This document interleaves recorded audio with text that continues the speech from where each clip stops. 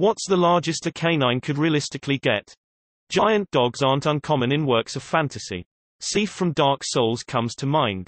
Enter image description here. What I want to know is, what's the largest a canine could realistically get, what differences would they need compared to regular dogs in order to function, and what evolutionary pressures would lead a group of canids to evolve to such large sizes?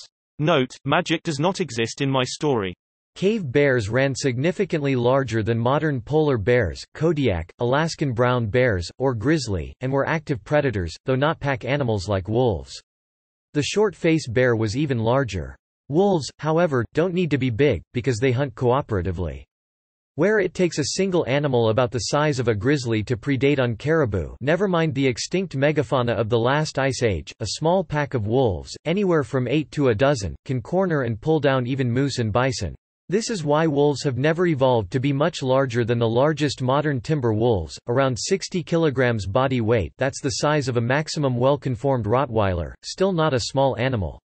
The Ice Age dire wolf was only this size, though its dentition and bite strength were more suited for larger prey than the timber wolf. If you evolve a wolf much larger than this, say 100+ kg, you start to turn it into a bear, an omnivorous, opportunistic feeder and capable, but likely lazy single predator that would prefer to feed on found meat, such as the leftover carcass of a wolf pack's kill, to supplement its diet than to pull down a large animal like wapiti, caribou, or moose for itself.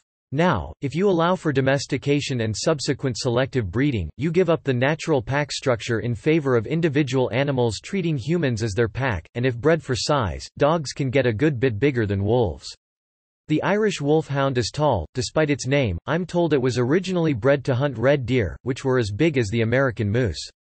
The Tibetan Mastiff, however, is heavier than the Irish Wolfhound, up to 85 kg, while the English Mastiff and Caucasian Shepherd can run above 100 kg. These are dogs, still with the behaviors of wolf-derived domestic dogs, that weigh as much as a small example of an American black bear.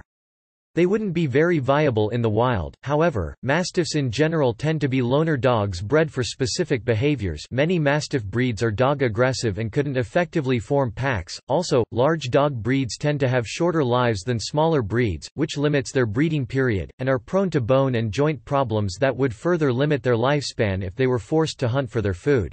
Some of these very large breeds were intentionally bred for size over a couple centuries, so we might reasonably presume that the upper limit for a viable dog is around 110 kg before they encounter so many size-related problems to make them useless as working animals, never mind predators.